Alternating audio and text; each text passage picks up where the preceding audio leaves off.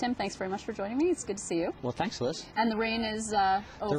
The rain has passed, and looks like it's going to be a beautiful day for both the next 2 days, Saturday and Sunday. And hot. And hot, yeah. Well, you know, middle of July in upstate New York, that's what you better be prepared for. And right. Probably a little humidity. Hopefully our runners are going to be prepared for it and have been hydrating. This is your 4th year as director? This is my 4th year as director. And how are you feeling? You know, Liz, I think one of the things is that I have a kind of a reality that 99% of the stuff that I needed to get done is over. Right. So now, to a large extent, it's now in the hands of the runners and God that everything's going to be okay, because we've put everything in place, the table is set, and now is the time for the meal. Well, what we're talking about actually is a participation on Sunday, the day of the event, of 20,000 people. Correct. I mean, this is a city of 62,000 people. Yeah, and we'll end up with probably 45,000 people behind the brewery. As a matter of fact, Catherine Switzer said the one day that burglars probably should be hitting the houses in Utica would be on Boilermaker Sunday. Well, and we'll put probably 20 to 25,000 people on the street as spectators. This is a very unique race. Yeah, I have done this race twice now, actually. I'm not doing it this year. Neither are you. No, neither am I. But it is unusually community-oriented. Correct. And it is known for the participation, actually in sort of a friendly rivalry of neighborhoods. Right, we have 4 neighborhoods that kind of go against each other. East Utica, South Utica, West Utica, and New Hartford and Yorkville. So, and what we have now is 3 of the 4 neighborhoods actually have themed miles. Oh, really? So, East Utica has the International Mile, and you know, Utica has become a very diverse community. Oh, yeah. So you've got all those, you've got belly dancers, you've got people playing the maracas. At like 8 o'clock in the morning. Absolutely. Right. And you know, you'll see some people that I've seen some belly dancers that I really remember, and some that I really don't want to remember. I mean, it was fine. And I don't remember any belly dancers, just for the record. And then we have, what's new for us this year is we have a First Responders Mile, which is being done by South Utica. Oh, nice. And then we have a Patriotic Mile, which is going to have a lot of both current and former members of Army, Navy, Air Force, Marines that are going to be there cheering people on. We'll have kind of more martial music and... What's the history or the genesis of, this is the 34th, obviously, so it's been around for a while, but the genesis of the community participation? I mean, in the beginning, you had like 800 people running. Right. Now you've got 20,000 people in the 15 5K and the walk combined. Correct. And we'll end up, you know, tomorrow we'll end up with 1,800 kids doing the kids run. And so it's just, it's amazing. This community just has embraced this. And sometimes it drives me crazy with this community is that I sometimes feel like we're these fundamentalists beating ourselves on the back saying, you know, things are bad, but don't worry, they'll be worse. And but yet this weekend, for some reason, everything clicks. And I just sit and say, you know, if we can do this 52 weeks a year, rather than just Boilermaker Week. And, you know, I look at this as a quite frankly, as a tool. I'd love to look at this as somebody, we've lost a lot of young people. This is the one weekend when this town shines. And if somebody says, you know what, I'm sick and tired of driving 128 in Boston, you know, and losing 2 to 3 hours with my family, this community looks like kind of a pretty cool place. And if I could get some of those people to come back again, that would make my day. Yeah, it's actually, the race it can't be oversold as how important it is from an economic standpoint, from a community pride standpoint. Correct. I mean, this is it for you guys. I just saw the latest economic numbers from the Tourism Bureau that I just saw this week. And the direct numbers that we know that are happening from it, irregardless of the monies that we spend or whatever, is $8 million for this weekend. Oh, wow. That's a little higher than the estimate. The original estimate was 7.4. Yeah. So where are you putting everyone? We've got people, you know, everywhere. I mean, this is a huge reunion weekend. This is when families come back together again.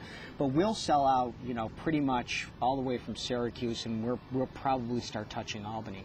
So if you're going to be driving the Thruway, you know, we're going to have. I mean, I would love to see. I've only heard about it, about what it is like at the rest stops driving in here. I guess it looks somewhat akin to what a Grateful Dead concert must be. A lot of fit people, I can tell you. But they're very fit. Yes, you know, they're not in the tie-dye like the Grateful Dead, but very fit people. But, you know, you just see them all coming in. It's wonderful. You know, and I warn people around here and say, listen, everyone's got to take a chill pill because, you know, we're going to have a ton of people here.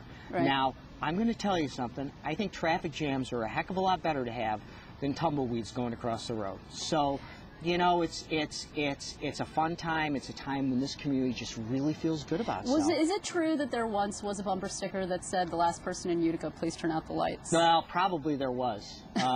You know, it's a tough town. It is. It's a tough town. But yet, I think it's funny. Yet saying that, this community does things, you know, we have the Great American Heart Run and Walk. You know, you raise $1 million in this community, in a community that clearly is not the most affluent in New York State, let alone, you know, the United States. So, you know, how does it happen? How do we end up, I mean, how do I end up with, I have nearly 4,000 volunteers. I have as many volunteers as Boston, New York Marathon. Where did these people come from? And it's an elite race. You have elite runners here. Absolutely. Actually. And Absolutely. these people are doing this course in 40 some odd, is that right? 43 minutes. Right, and it's a hard course, actually. This is a very hard course. This is a course that is not for babies. It's not flat. You know, Governor Patterson. You could change the course to avoid the golf course at the 5th or so, and I would be happy with that. Well, Governor Patterson had said after he finished, and he actually ran a pretty good time. He's a quick guy. He said, whoever said that there's just one hill or whatever it is the biggest liar in the world. And I said, Governor, I'm going to tell you something. As soon as they say the course is challenging, that means harder than hell. Has it always been this course? It has not changed in 34 years? It has always been this course. And it was interesting how it was laid out, basically, and how we kind of came up with we worked a 15K was. The companies that really, the company that actually I worked for, and we wanted to make sure that it ended up at the brewery. So, you know, you just kind of worked the streets, and that's how you ended up with 15K. And it's an unusual distance, actually. There aren't a lot 15K is a very unusual distance. You see, you know, on any given weekend, you could probably find 4 or 5 5Ks everywhere. 10K, some. 15K is unusual. The next big number, and actually the hottest distance that you'll see in American running right now is the half marathon. Yeah. Yep. So it's a this is actually a training race. This is a training race for half. What do you think is, before I let you go, and I know that you've got a lot of last minute details to attend to, what do you think is the appeal for political types? Because you had Elliot Spitzer and the only thing that John Paso managed to win that year, actually. Yeah. They ran the 5K. It was great. It was very dramatic. Mm-hmm. And you have Bob Duffy, the lieutenant governor this year, is running. He's run before, apparently. Yes, he has. So what do you think that's about?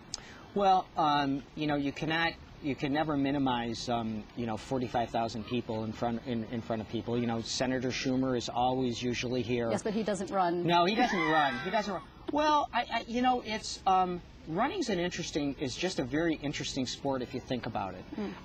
It's the only sport that you could probably be involved in where you can be shoulder to shoulder running against the fastest people on the planet. There's probably, you know, you could be a great fan of the NFL. That does not necessarily mean that you get to play next to. You know, but you know, it's just, you know, you can't play with Tiger Woods or whatever it is. Yet for one brief shining moment, you can rub shoulders with the fastest people this earth has. Yeah, that's a good point. Which is pretty cool. It's a very, I mean, I think it's a very social thing. And in the end of the day, it's really it's you and the clock. And so it's fun. I tend to be a solitary runner, but there's other people that's their gig is that I run with 4 or 5 people and we solve the problems of the world. Well, hopefully there will be a lot of problems solved on Sunday and no problems created. No problems created. That's what we wish for you. We want safe runners. You know, hopefully they've been hydrating. We've had a couple fatalities over our 34 years, and I've been fortunate that has not happened under my watch, and so hopefully we're going to have another safe run. Well, we'll think good thoughts for you. Thanks, Tim Reed, for coming around. Well, thank you very much, and we're gonna see you next year. Yes, I will be here, and I'm going to bring the whole team. Great. That's very nice of you to volunteer the whole group. Oh yeah, they'll all be here. Thank you very much. Great. Thank you, Liz.